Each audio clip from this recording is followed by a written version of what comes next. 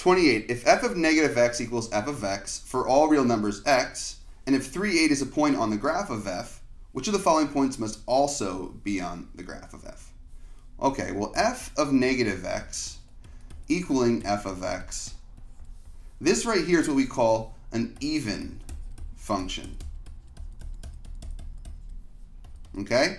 And even functions reflect over the y-axis. That's important. So what this means is that when I put in a negative value of x, the y value that comes out is the same as though when I plug in a positive value. A common one would be an equation such as, I don't know, y equals x squared. With y equals x squared, if I put in a positive 3, for example, I get the same y value out as when I put in the negative value of 3. You can see we have the same y value right here. So if 3, 8 is one point here, then we have to have negative 3, 8, making C the correct answer. Remember, even functions reflect over the y-axis. A popular trigonometric function that's even is y equals cos x. We know y equals cos x starts, or at least hits here, at 1, and it loops like so. If you don't know about these functions, you can look more into these, graphing trig. But we can see here I put in one value for x that's positive, I put in the negative, I get the same y. Obviously this should be perfectly symmetrical, but you get the idea. I put in 90 degrees and negative 90 degrees, and I get 0 and 0 out. And that's even. Okay, so that's an even function. You also should know odd functions, so you should be putting this in your notes if you don't know them. But an odd function, which this is not, means that f of negative x will equal negative f of x.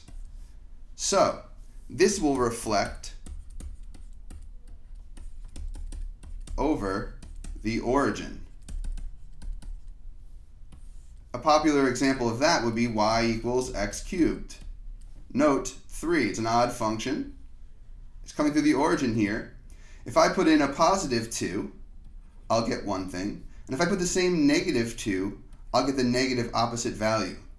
For example, here, if I put in 2, I get 8. So I have 2, 8. We'll call this 2, 8. If I put in negative 2 for x, I'll get negative 2, negative 8. So when I have a negative x, I have a negative y. And a positive x, a positive y. And they're exactly opposite one another.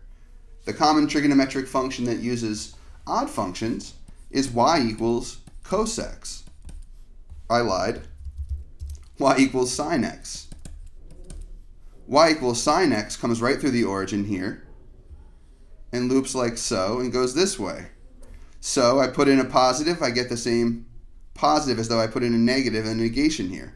Like here I get, if I put in 90 degrees, for example, I'll get 1. And if I put in negative 90 degrees, I'll get negative 1. If you don't know what I mean by 90 degrees and so forth, you should definitely, like I said earlier, take a look at graphing trig.